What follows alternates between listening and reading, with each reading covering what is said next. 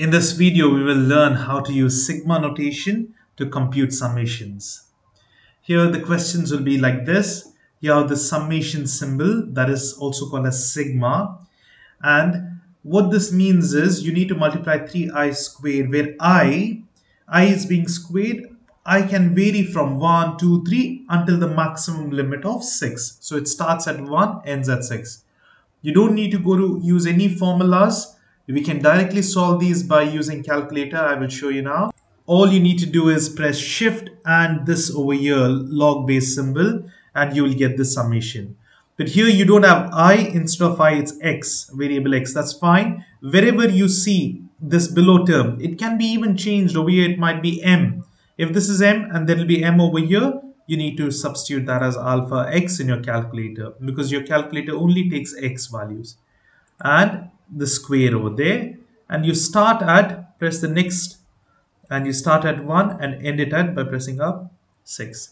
That is your answer, 273.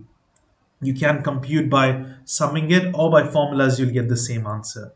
Same thing over here. All you need to do is change these limits. It ends at 7 but it starts at 3, and over here we have I squared, that is alpha x squared plus x, alpha x, and that is your answer, 160. Similarly, please do try them all by yourselves and you can check the answers over here. Even if you use the formulas, you will get the same answers. Now these are pretty simple. All these work. Let's just try this one as well, because it's a huge number. It is 8 minus x. It starts from 1 and goes up until 50. It might take some time, and the answer is minus 875. So that's it. Sometimes it might take about 30 seconds, 12 seconds, it varies, because I remember my students in the class were counting the time and telling me as well. All these over here, there is n, right, instead of I, but in your calculator, it will be x itself.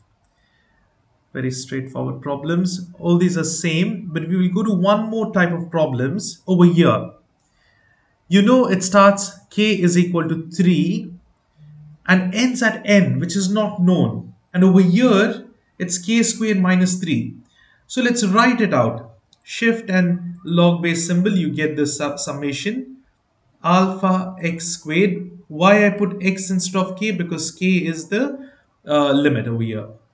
X squared minus 3. It starts at k equals 3 and ends at n, which I do not know, but I'll just assume a number. Don't assume a big number. Don't take 100 or something.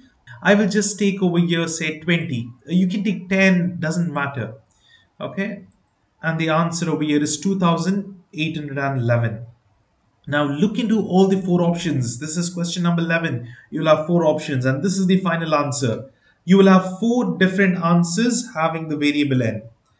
Now remember this answer, 211.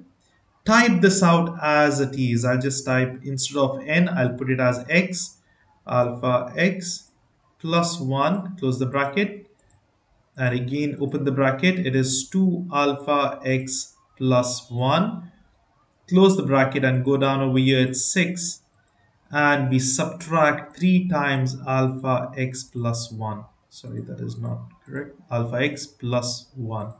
Now calculate it at the n value which I used. I had used 20 and this answer must match. It is 2811.